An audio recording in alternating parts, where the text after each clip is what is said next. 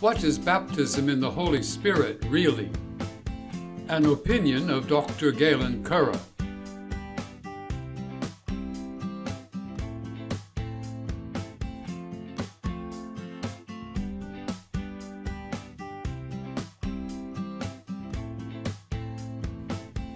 In ancient times, the Lord God used to put His Spirit on certain individuals, enabling them to serve as prophets who spoke and wrote messages from God. The same ancient prophets foresaw a time when God would pour out His Spirit on all who believed in the coming Messiah. In the 15th century BCE, the Israelite prophet Moses declared, "I wish that all the Lord's people were prophets and that the Lord would put His Spirit on them."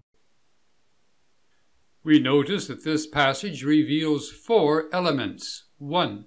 The Lord's action. 2. His own Spirit. 3. The totality of His people. And 4. Becoming prophets. Such an event did not occur before the 1st century CE. In the 9th century BCE, the Israelite prophet Joel revealed a promise from the Lord about a far future.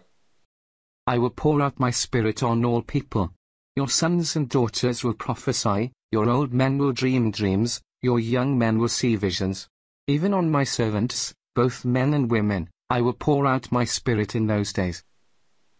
Again, we note the same 4 elements, along with dreams and visions, and no age or gender discrimination.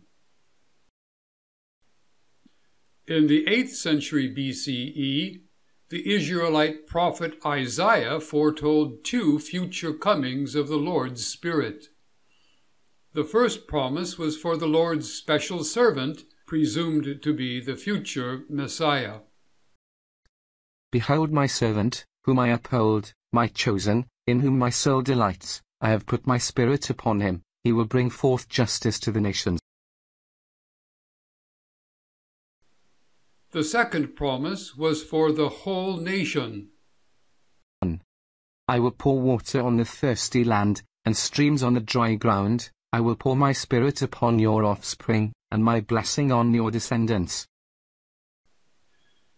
In the 1st century CE, the prophet John the Baptist began announcing the soon coming of the Messiah by declaring, "I baptize you with water for repentance. But after me comes one who is more powerful than I, whose sandals I am not worthy to carry. He will baptize you with the Holy Spirit and fire." John explained that the term fire referred to the coming wrath of God against those who refused to repent. Since John was preaching beside the Jordan River, he chose to say that he was baptizing the repentant, borrowing the Greek word baptizo from the ancient Greek version of the Bible, where it says that a Syrian military officer went down and dipped himself in the Jordan 7 times, as the man of God had told him. Towards the year 29 CE, the promise in Isaiah 42 was fulfilled at the baptism of Jesus, when John saw the Spirit of God descending like a dove and alighting on him. And a voice from heaven said, "This is my Son, whom I love, with him I am well pleased."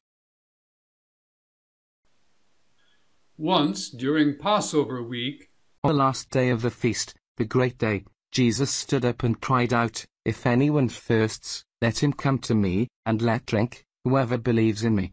As the scripture has said, out of his heart will flow rivers of living water." Now this he said about the Spirit, whom those who believed in him were to receive, for as yet the Spirit had not been given, because Jesus was not yet glorified. This translation reflects the Greek grammar of the passage and recognizes that it is the Lord Himself who is the source of the Spirit given to Christian believers. In the year 33 CE, shortly after His crucifixion and resurrection, Jesus met with His apostles. On one occasion, while He was eating with them, He gave them this command, "Do not leave Jerusalem, but wait for the gift my Father promised, which you have heard me speak about.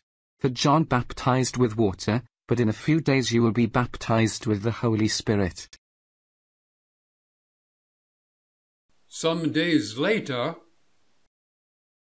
when the day of Pentecost came, they were all together in one place. Suddenly a sound like the blowing of a violent wind came from heaven and filled the whole house where they were sitting. All of them were filled with the Holy Spirit and began to speak in other tongues as the Spirit enabled them. The Apostle Peter explained that this event fulfilled the prophet Joel's prophecy. Fellow Jews and all of you who live in Jerusalem, let me explain this to you. Listen carefully to what I say. This is what was spoken by the prophet Joel. Peter then commanded everyone to repent, promising the Holy Spirit to everyone. Repent and be baptized, every one of you, in the name of Jesus Christ for the forgiveness of your sins, and you will receive the gift of the Holy Spirit. The promise is for you and your children and for all who are far off, for all whom the Lord our God will call. Ever since that day, every Jewish person who repents and believes in Yeshua, Jesus, receives the Holy Spirit. After some months, Philip went down to a city in Samaria and proclaimed the Messiah there. When the crowds heard Philip and saw the signs he performed, they all paid close attention to what he said. When the apostles in Jerusalem heard that Samaria had accepted the word of God, they sent Peter and John to Samaria. Peter and John placed their hands on them, and they received the Holy Spirit. After Peter saw a vision from the Lord, he accepted an invitation to visit the home of a foreign Gentile military officer in another town, where he recounted the life, miracles, death, and resurrection of Jesus. While Peter was still speaking these words, the Holy Spirit came on all who heard the message.